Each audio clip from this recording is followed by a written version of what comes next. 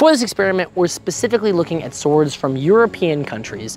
We're not looking at things from East Asian countries, from African countries, or any other areas, just the European countries. And the reason we're doing that is because, well, we want to keep the scope of this experiment small so that we can make meaningful conclusions. The broader the scope, the harder it is to make meaningful conclusions. And honestly, I'm not an expert in those forms of martial arts, so we're gonna stick with the ones that I know the most about. So we're gonna be focusing on swords from Europe, not polearms, not spears, not things like that. So long swords, messers, sabers, and other such items.